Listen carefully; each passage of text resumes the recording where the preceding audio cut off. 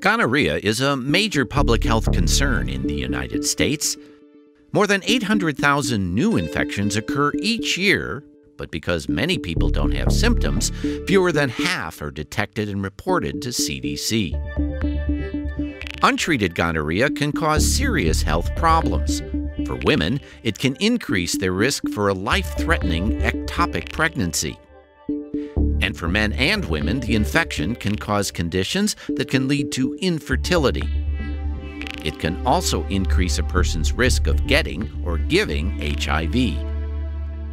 Medication to treat gonorrhea has been around for decades, but the bacteria has grown resistant to nearly every drug ever used to treat it. In the 1980s, resistance to penicillin and tetracycline grows, and they are no longer recommended to treat gonorrhea. Fluoroquinolones are the leading drugs to treat gonorrhea in the 1990s, but the bacteria was adapting to the drugs. By the 2000s, resistance to fluoroquinolones steadily takes hold. CDC modifies treatment recommendations throughout much of the decade to keep pace. In 2000, the drug is no longer recommended to treat people infected in Asia or the Pacific Islands.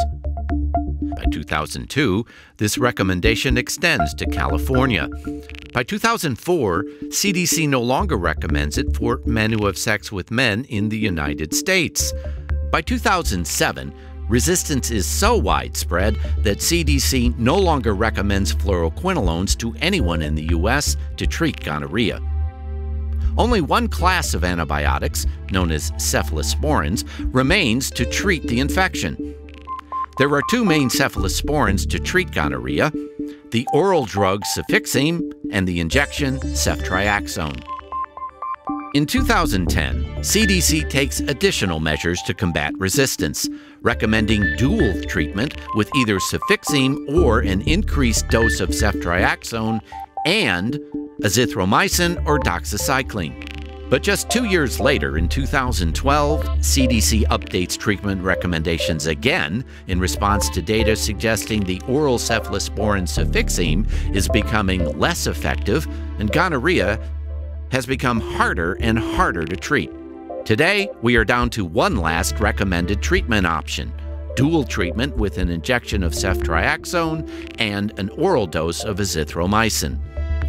Little now stands between us and untreatable gonorrhea. There are already troubling signs with the last recommended treatment. Abroad, infections resistant to ceftriaxone have been detected in several countries. And within the U.S., while not common, resistance to azithromycin has been found. The U.S. hasn't seen treatment failure when using these two drugs together, but drug resistance is rising, and the pipeline for new drugs is shrinking. Our last treatment option won't last forever. We must keep drug-resistant gonorrhea as a leading priority. Learn more at cdc.gov/std/gonorrhea/ARG.